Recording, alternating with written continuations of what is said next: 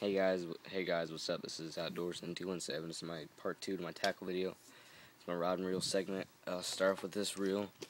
It's a Pflueger Satina 10 ball bearing 7.1 to 1 gear ratio. This is my first bait caster I'd ever had.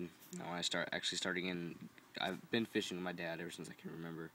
I've always had a passion for fishing, but once I got very serious about fishing and made it a real passion to me and a hobby, this is the first bait caster that I'd owned, and got a big bird nest in there. And this bait caster is very good for beginners. I mean, is like 60, 70 bucks. It's just good for beginners, learning how to work them. You know, you'll tear it up a lot, so you want a cheap one. I mean, I dropped it a few times. As many backlashes as I can remember this thing. The braking system is easy to learn on. The braking system is just easy to figure out. And it's just a great reel for beginners to figure out how to work them. So I recommend this reel to beginners and newcomers. My next rod and reel is my spinning reel. It's the Abu Garcia Cardinal 101. On there, I got that tube on there. I throw my tubes on this, my really light baits. Mostly my light top water baits and these tubes. Or anything I'm gonna throw weightless, I'll probably throw on here. Which I'm not saying I don't throw weightless lures on my bait casters, but I throw them on here too. And it's sitting on a Berkley Cherrywood graphite rod, and I think this rod and reel combo is pretty good setup. Like I said, it's just another great rod. Nothing bad to say about it really. So move on to my other bait caster. It's Abu Garcia Black Max, 5 ball bearing, 6.2 to 1 gear ratio, and Bass Pro Shops Graphite Series, 6 foot, fast action rod. I ordered this rod off of Bass Pro, and I bought the reel at Big R. And this is what I moved up to after I figured out the bait casting system. Bought a more expensive rod. Black Max, Abu Garcia Black Maxes are still good for beginners. The only thing really different about this rod is just the bearings, the gear ratio, and it's got a flipping switch right there. You turn it on, it just pops right back out. You turn it off, and it'll just keep it down. So, but yeah, I like flipping on this reel. It's a good flipping reel, pitching, throwing, pretty much all good around reel. I got some mud on it from dropping it the other day like an idiot. I have one of them horny toes on there I've been throwing lately, and it's been working pretty good. And I'm only going to show you one catfish reel. I have two, but I'm only going to show you this one. This is Bass Pro Shops Cat Buster rod and reel combo. Very long rod, very heavy. Just very heavy rod and reel. I prefer this. It's got the original line on there that it came with, and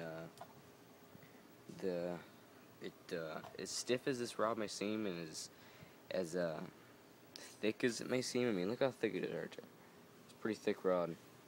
They're still very flexible. I caught a 5-pound channel cat the other day, breaking this rod in. It was the first catfish I caught on this rod, and it was only a 5-pound channel, and he didn't really put up too big of a fight.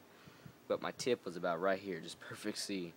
So it's still very flexible rod for as stiff or as thick and heavy action as it may be. But these are them liver hooks I was talking about by Mustad. So you come out with that shaft, and it comes out like with two simple J hooks pretty much. And this, like I said, it's like a safety pin. It just pops out. Maybe one hand. Or do this with one hand. See, it pops out like that with that little safety pin type deal.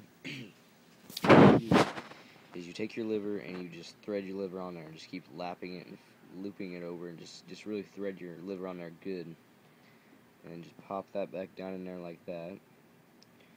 And then me and my buddy also figured it out. I mean, this will hold it perfectly in ponds, but we took some small twine and after we got it all on, wrap the liver around all the way around this safety pin right there, and even through the hooks, and it just holds it on there for ponds so catfish can't rip them off as easy, and rivers with a small current. It helps it from getting torn off of there. So yeah, the liver hooks work pretty good if you're using liver. but you don't only have to use them for lure. I use them for cut bait and shad and live bait, and just thread them through the mouth and the tail, hold them pretty good. But yeah, this is second video of my this is the third video of my channel. I give more videos out to you guys. I'm gonna try to do about every week. I'm gonna start some like question and answer videos. Feel free to leave me a message, drop a comment. Any questions you want me to ask or want to ask, I can answer for you as best as I can. You can tell me what's been working for you so far this summer, what your favorite reel is, favorite baits, anything. I'll talk to you. I'll comment back. Just subscribe to me, and hopefully you like this video. I know the quality is a little terrible. I'm using my iPhone for right now until I get my next paycheck, and I'll upgrade to a camera, HD camera.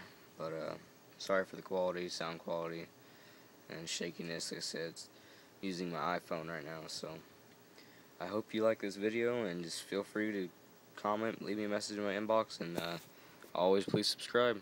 Thanks for watching. Stay tuned.